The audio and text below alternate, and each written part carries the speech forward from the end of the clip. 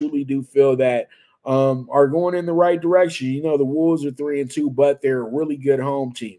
And you got the Celtics 5-0, and the Celtics have been very impressive in their first 5 games of the season. They absolutely have wrecked teams, and that's something that you can really, really get excited about if you're a Celtics fan moving forward this year. And also, the Celtics have it in their head that it's a ring or bust season. You know, no more of this. Let's just get to the Eastern Conference Finals and hope we do get to the finals. No, this group knows that they've elevated themselves past that point.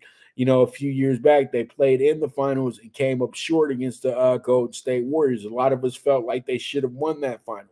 I know that they feel like they should have won that final. Then last year, you got Miami jumping your way after you had a crazy series with the 76ers. You come back around and you literally tie the series back up with Miami, and then you figure out a way to still lose said series in game 7. So there's a lot of things on the Celtics' mind that are negative and positive. The positives is that they have their group here pretty much still intact, but they added 2 All-Stars into that group, and one guy was considered a unicorn because he was Wemby before Wemby, pretty much. And then you got Drew Holiday, one of the best lockdown defenders in the NBA. So there's a lot of things moving in the right direction for the Boston Celtics.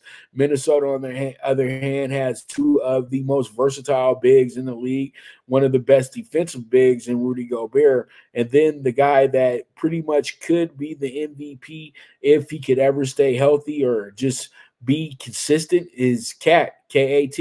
And then you got Ant Edwards as well too. So you have a really good matchup tonight with the Celtics and the Timberwolves. So I feel like with this one, we play the over. I think the over is the right play here. It's a interconference game as well too. So we'll see how it goes. We'll see how it shakes out. We move forward from there.